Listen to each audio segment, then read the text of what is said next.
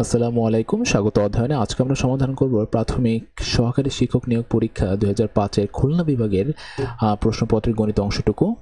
আপনি যদি আমাদের এই চ্যানেলে নতুন হয়ে থাকেন তাহলে অবশ্যই সাবস্ক্রাইব করবেন। আমরা চেষ্টা করছি এখানে যত সরকারি চাকরির পরীক্ষা রয়েছে সেই সব প্রশ্নপত্র সমাধান করার জন্য। এতে আপনার অবশ্যই উপকৃত হবে। চলুন তাহলে শুরু করা যাক। আজকে আমাদের 1 নম্বর প্রশ্নটি হচ্ছে x² - 1 x² -1 - y into y plus 2 এর উৎপাদক কত? তাহলে এখানে আমাদের প্রথমে ব্র্যাকেটের কাজটাকে একটু ক্লিয়ার করে নিই। x² - 1 ব্র্যাকেটের পূর্বে যে পদটা রয়েছে ও প্রত্যেকটা পদের সাথে কিন্তু ভিতরে যে গুণ হয়ে যাবে, যেহেতু ব্র্যাকেটের পূর্বে রয়েছে। আর ভিতরে যখন গুণ হবে, গুণের সময় কিন্তু এরা অবশ্যই চিহ্ন পরিবর্তন করে দেবে। যেরকম যদি এটা প্লাস রয়েছে, এখানে মাইনাস রয়েছে, এখানে প্লাস রয়েছে, তাহলে প্লাস মাইনাসে মাইনাস, তারপরে মাইনাস মাইনাসে প্লাস, যেটা হয় আপনি জানেন। এটাও সেটাই হচ্ছে।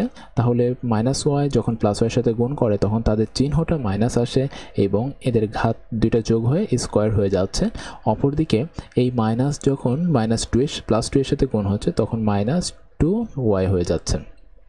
ওকে, এখন এইটাকে আমি একটু সাজাতে চাচ্ছি। এটা সাজানোর পূর্বে আমরা একটু সূত্রটা দেখি, আমাদের মনে আছে হয়তো। দেখুন, যখন আপনি দেখতে পাচ্ছেন যে a² plus b² plus 2ab, right? এটা একটা সূত্র। আর একটা হচ্ছে a² plus b² minus 2ab, এটা হচ্ছে আর একটা সূত্র।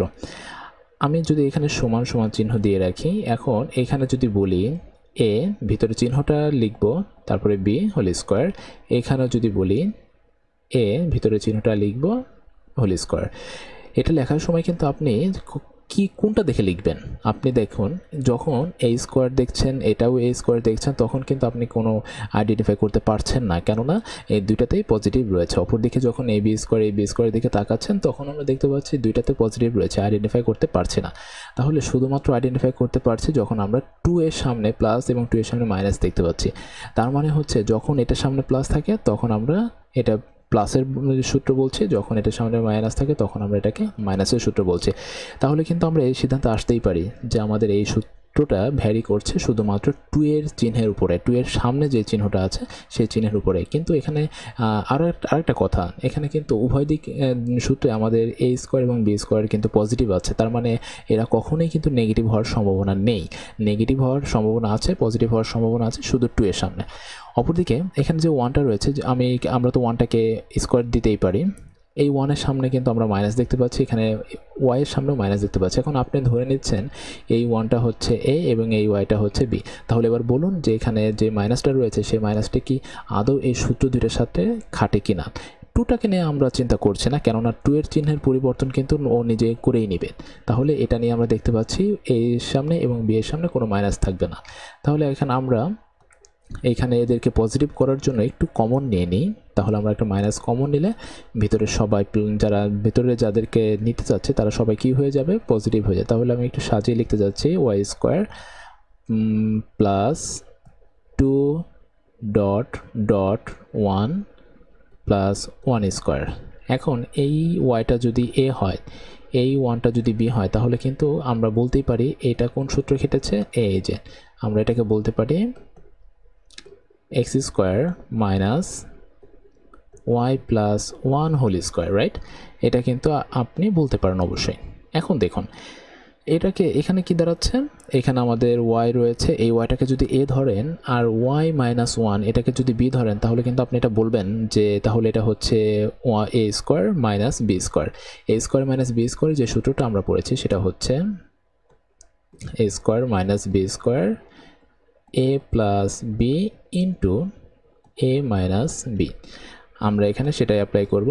এখানে আমাদের a হচ্ছে x, তাহলে আমরা লিখছি, যেহেতু ভিতরে সবাই গুণাকারে থাকবে এটা দুইটা উৎপাদক, তাহলে a মাইনাস, এই যে দেখুন আমরা এখানে ব্র্যাকেট দিব, মাইনাস b কত? প্লাস দিই প্রথমে, a প্লাস b হচ্ছে y প্লাস 1 এবং এই যে আমরা গুণ দিলাম। আমরা কিন্তু অলমোস্ট এখানে কিন্তু a প্লাস b লিখে ফেলেছি।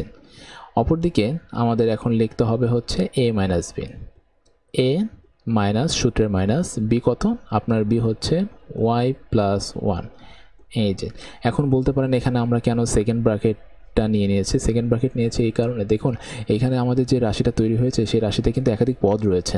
একাধিক পদ মানে হচ্ছে আপনি এটা করতে করতে অলমোস্ট কিন্তু মাথায় খেলে যাবে যে তাহলে এই মাইনাসটা কি হয়ে যাবে, ভিতরে সবার সাথে গুণ হয়ে যাবে। এখন আমরা এখানে তাহলে লিখি এক্স, এটাকে গুণ করে দিচ্ছি, ব্র্যাকেটটাকে উঠিয়ে দিচ্ছে, প্লাস ওয়াই প্লাস 1।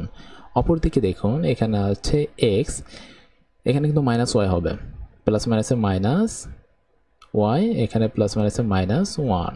এটাই হচ্ছে আমাদের এটার অ্যান্সার, দিস ইজ অ্যান্সার। ওকে, তাহলে আমরা দেখতে পাচ্ছি প্লাস 1 মাইনাস 1, এই কোনটা গেল, এক্স প্লাস ওয়াই আর plus 1, x plus Y plus 1, x plus Y minus 1, x plus Y minus 1,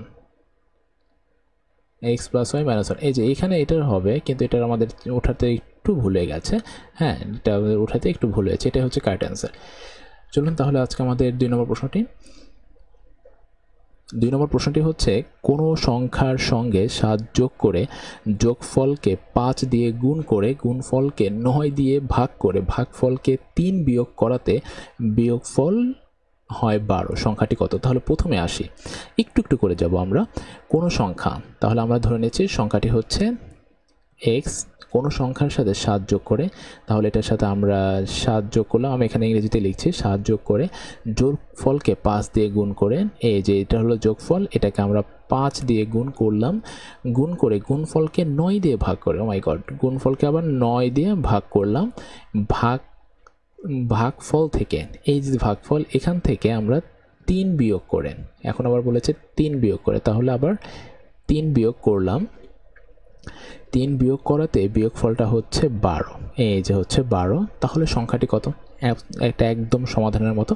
তাহলে চলুন আমরা এটাকে সাজিয়ে ফেলি। এখানে যে -3 আছে এটাকে ওই পাশে পাঠিয়ে দিই আগে, তাহলে এখানে বা 5x plus 7/9 equal 12 plus 3 equal 15। ওকে, আচ্ছা আমি এটা ডান পাশে লিখি। এখন এখানে আমাদের ওইটা 15 আসছে, আমাদের বাম পাশে যে অংশটুকু রয়েছে এখান থেকে 9টাকে ওই পাশে পাঠিয়ে দিই। আমরা কিন্তু x এর মানটাকে বের করতে চাচ্ছি, xটাকে ক্লিয়ার করব, তাহলে 5, হ্যাঁ, x প্লাস 7, 9টা ওই পাশে গিয়ে 15-র সাথে কি হবে, 15-র সাথে গুণ হয়ে যাচ্ছে। ওকে, এখন দেখুন আপনি কিন্তু এখানে 7টাকে আগে সরাতে পারছেন না, 7-এর পূর্বে কিন্তু আপনাকে 5টাকে সরাতে হবে, 5টাকে এখানে গুণ আকারে আছে, এখানে গিয়ে তাহলে ওরা অবভিয়াসলি ভাগ হয়ে যাবে। তাহলে এখানে আমি ওটাকে পাঠিয়ে দিচ্ছি, তাহলে x প্লাস 7 ইকুয়াল 15 ইন্টু 9/5। আচ্ছা, বা 5 আর 5 3 বার যায়, অপরদিকে কিন্তু এইখানে আমাদের আছে 3 নং 27, তাই না? তাহলে x প্লাস 7 ইকুয়াল, এখানে আছে 3 নং 27 হলো 27, সুতরাং বা x ইকুয়াল 27, এই যে 7 ভদ্রলোক ও ওপাশে গিয়ে মাইনাস হয়ে যাচ্ছে, মাইনাস।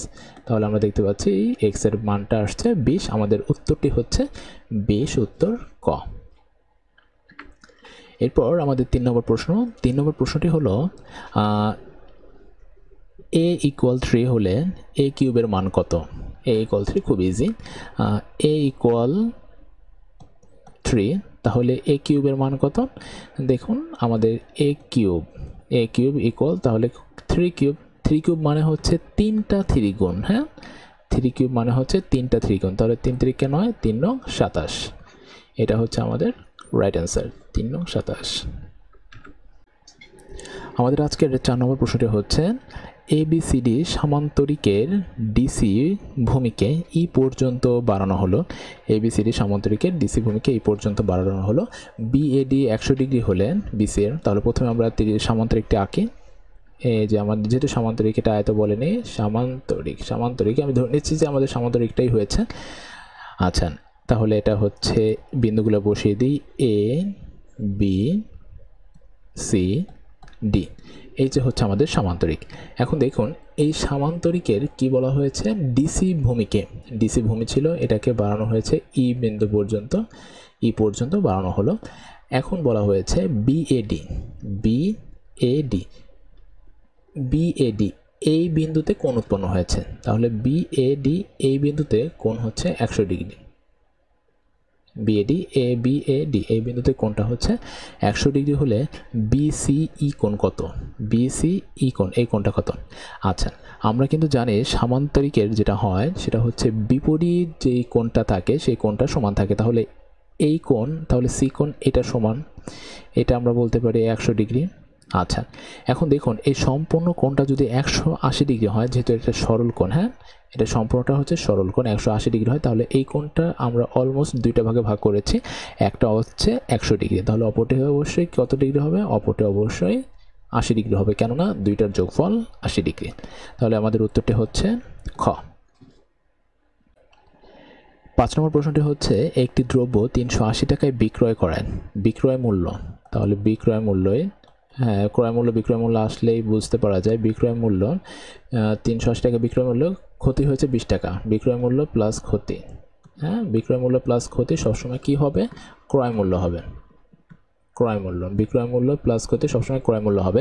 তাহলে এখানে 380 টাকা ছিল বিক্রয় মূল্য প্লাস ক্ষতি ছিল 20 টাকা, তাহলে আমাদের ক্রয় মূল্য হচ্ছে 400 টাকা। 20 টাকায় ক্ষতি 20 টাকা ক্ষতি হয়েছে, ক্ষতির শতকরা হার কত? তাহলে আমাদের ক্রয় মূল্য ছিল 400 টাকা, তাহলে 400 টাকায় ক্ষতি হয়েছে, 400 টাকায় ক্ষতি হয়েছে, 400 টাকায় ক্ষতি হয়েছে 20 টাকা। আপনাকে বলেছে শতকরা, শতকরা মানে ফাইনালি আপনাকে 100 টাকায় যেতে হবে, শতকরা মানে 100 টাকা। আচ্ছা, সুতরাং যদি আপনার ওটার 1 টাকা দাম হতো তাহলে অবশ্যই কম ক্ষতি হতো, তাহলে কম হলে সেটা নিচে চলে যায় 400 টাকা, সুতরাং 100 টাকায় ক্ষতি হয়েছে, 100 টাকায় ক্ষতি হয়েছে। এখন দেখুন 1 টাকার থেকে কিন্তু 100 টাকা বেশি হয়, সেহেতু এটা উপরে চলে যাচ্ছে, 100 ভাগ 400, ওকে। আচ্ছা, তাহলে এটা আমরা 0 0 কেটে দিচ্ছি, এই 0 কেটে দিচ্ছি, তাহলে এখানে আমাদের কত রয়েছে? 4 4 20-এর ভিতরে যাচ্ছে 5 বার, তাহলে আমরা বলি 5 টাকা, 5 টাকা ক্ষতি হয়েছে। এই জায়গাটা কিন্তু অবশ্যই টাকা লিখতে হবে, কিন্তু যখন এটা রিটেনে যদি থাকে তাহলে উত্তর লেখার সময় এখানে লিখবেন 5%, আমাদের ক্ষতি হয়েছে 5%। আমাদের 6 নম্বর প্রশ্নটি হলো কোনো সম্পত্তির 1/2 অংশের মূল্য এতটা 16,000 টাকা, তাহলে ওই সম্পত্তির 1/8 অংশের মূল্যের 4 গুণ কত টাকা? 1/2 অংশের মূল্য, ঐকিক নিয়ম, 1/2 অংশের মূল্য 16,000 টাকা, 16,000 টাকা, সুতরাং 1 অংশের মূল্য কত? 1 অংশের মূল্য তাহলে অবশ্যই বেশি হবে, তাহলে এই 16,000 গুণ 2 টাকা, ওকে। এখন দেখুন বলা হয়েছে 1/8 অংশের 4 গুণ কত, তাহলে 1/8 অংশের মূল্য কত? এই যে 1/8 অংশের মূল্য, 1/8 অংশের মূল্য, তাহলে 16,000 ইন্টু 2/8, এটার 4 গুণ কত? এটার 4 গুণটাই আমরা বের করব, তাহলে আমাদের আছে পেয়েছি আমরা কত? 16,000 ইন্টু 2 ইন্টু 4 আর নিচে 8, তাহলে 4 2-এর ভিতরে যাচ্ছে, 8-এর ভিতরে যাচ্ছে 2 বার, 2 2 কেটে গেল 1 বার, তাহলে আমাদের উত্তরটি আসছে 16,000 টাকায়, উত্তর হচ্ছে 16,000 টাকায়, উত্তর 16,000 খ।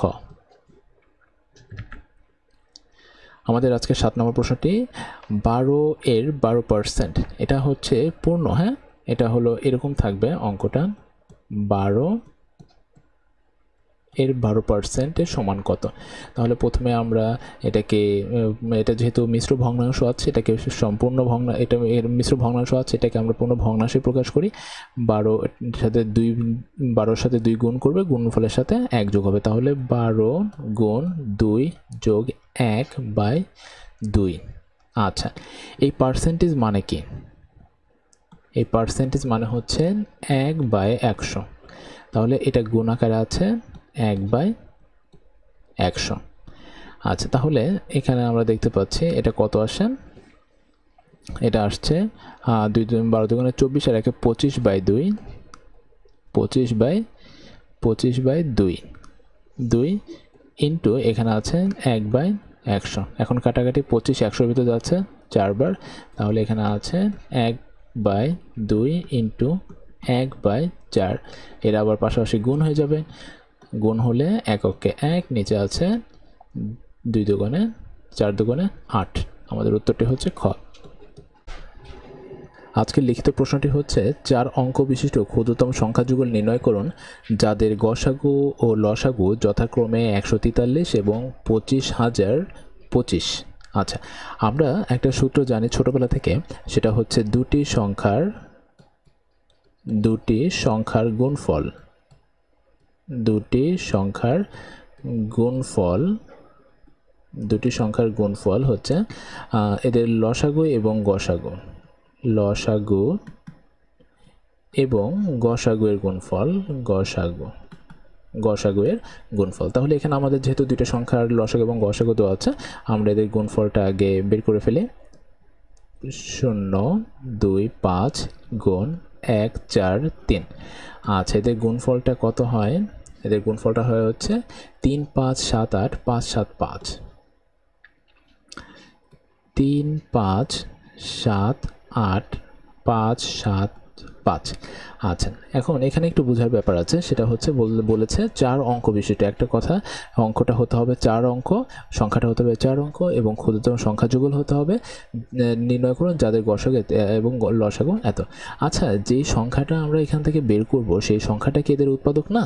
এদের কিন্তু অবশ্যই এদের উৎপাদক থেকেই সেই সংখ্যাটি বের হবে।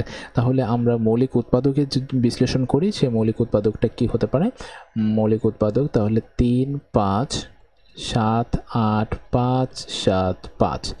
মৌলিক উৎপাদকের বিশ্লেষণ করি, প্রথমে 5 দিয়ে যাচ্ছে, প্রথমে 35-এর ভিতরে 7 বার, একবার 5, তারপর 7 1 এবং 5, আবারও দেখতে পাচ্ছি আমাদের শেষে 5 রয়েছে, তাহলে এটা যাচ্ছে আরও 5, তাহলে এখানে যাচ্ছে একবার এবং এখানে 4 3 1 4 3। এখন আমাদের কিন্তু এই সংখ্যাটি অবশ্যই 5 দ্বারা যাবে না এবং একাধারে এটা 11 দ্বারা ভাগ যাচ্ছে। এটা অবভিয়াসলি আমি ক্যালকুলেটরে ট্রাই করে নিয়েছি, 11 দ্বারা যাচ্ছে, সেটা সেদিক থেকে এটা আসছে আমাদের হলো 11 দ্বারা ভাগ দিলে এই সংখ্যাটি আসে 1 3 0 1 3। এখন দেখুন এটা কিন্তু 13 দ্বারা যাচ্ছে, তাহলে 13 দ্বারা ভাগ দিলে যাচ্ছে 1 0 0 1। আচ্ছা, আমাদের 4 অঙ্ক বিশিষ্ট সংখ্যা বের করতে বলেছে, তাহলে দেখুন এরা হচ্ছে এটার উৎপাদক।